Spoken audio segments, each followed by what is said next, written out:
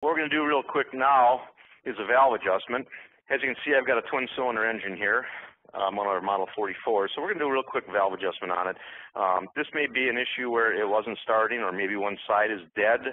We checked ignition, so pretty much assured we have a compression issue. So we did a leak down test on it, told us number 2 cylinder was dead, and that's where we're going to start. You remove the valve cover, get at your valves. Okay, you can look at them, make sure the components are all assembled correctly. Another quick check I do is I'll actually cycle the engine, turn it over, complete rounds, and watch my valve action, because all the valves going up and down, both of intake and the exhaust, should go up and down the same amount, about a ½ inch worth of travel. If you don't see that in both valves, you need to determine why. It could be an adjustment issue, it could be a seat issue, it could be something caught underneath the valve seat inside the combustion chamber. We need to make sure those valves are working correctly, and when the stationary default position, they're pretty much even too. So now I want to set the valves. So what do? First off, I have to get top dead center, so we're going to remove the spark plug, take that off, makes it a whole lot easier. And then special tool number 37 here, a drinking straw. All right, you're going to actually put that in that spark plug hole. But first what we want to do is we're going to watch the valves and get us on the compression stroke. Okay, to do that, we're basically going to watch our intake valve go down. Now as that comes back down to the seated position, I know that piston is coming back. Oop, here we go. We're going to cycle this all the way through. Okay, we got exhaust, piston going down, intake, pulling the fuel in, valve is closed, so my piston's coming up. Now take my straw, put it in this plug hole here, and I'm going to feel that piston come to the top. As the straw comes up out of the piston hole, I know I'm getting near the top, and you just watch for movement. When that straw gets to the point where it does not move anymore, I'm at top dead center. You can kind of rock it back and forth and just make sure you're sitting right on top. Bam, we're at top dead center. Now, a little trick that I do is I mark my flywheel. I do this for a couple of reasons. Number one, I have a 2-cylinder, so I got to do the same thing to the other cylinder. This is going to help me.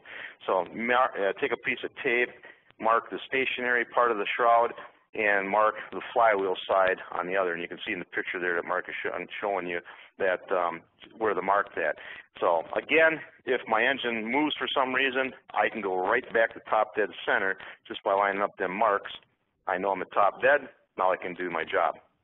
Now another thing that you have to keep in mind when you do valve adjustments, and this is maybe something that not a lot of people know, but on Briggs engines, we actually set the valves 1/4 inch past top dead center. All right, so basically put your straw in again.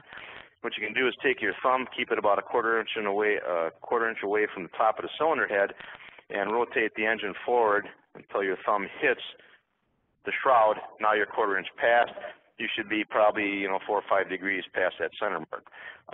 Now I can actually set my valves. All right. Now you'll see up here that I'm showing on most twins, we set the intake at 4, the exhaust at 6. Okay.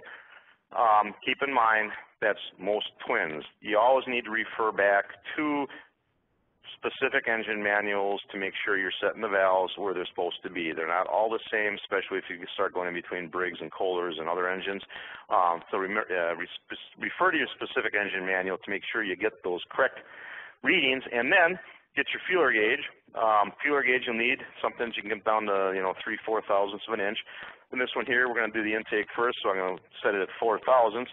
I take and go in the back between the valve and the rocker, and this one's a little bit on the loose side. I could probably put a 6/8 thousandths in there, so I have to tighten up this one just a little bit. So I take my wrench, loosen the lock nut, then I've got an Allen wrench here that I put in, and basically I take, and I need to tighten this one, so I'm going to turn this in a little bit. And I take my feeler gauge, I put it in between the valve and the keeper, and I turn this in until I get a nice snug feel. Once I get a snug feel, I go back here, and I'm going to hold the Allen wrench and tighten my lock nut. And I'm holding this so that that screw does not turn in with the lock nut. Go back here, verify this is still a snug fit and not a tight fit. Mine comes in and out there pretty easy, so I think I'm okay. But now if I could not get this feeler gauge back in here without really shoving it, I got to readjust that valve a little bit and turn that adjuster out just a little bit, maybe an eighth of a turn, just to give it a little bit of freedom, that when I turn this lock nut tight, I'm not changing that adjustment. So it takes a little trial and error, but you get the hang of it after a while. It's very easy. Again, I got a twin cylinder, so I'm going to do the same thing to the exhaust valve. Check it, 6 thousandths, whatever, make sure it works. So I need a little adjustment, loosen the lock nut, do your adjustment, tighten everything back up, recheck, and you're good to go on that cylinder. Now, I've got a twin cylinder, so I need to do the valve adjustment to the other cylinder. So what I do here, now like I said, I've marked my flywheel. I know where top dead center is. So all I do is I rotate my flywheel 360 degrees. I'm at top dead center now, okay? Because I marked this one. This one's going to be the same. I'm at top dead center. Take my straw, and again, I remove the plug. I move it a 1/4 inch past, and I set this set. So very easy to do. Doesn't take that long. 10, 15 minutes, you can do a valve adjustment on a twin cylinder, and you're back up and running. So again, mark your flywheel, set your valves, retest that you don't get them too tight once you tighten up them lock nuts. All right?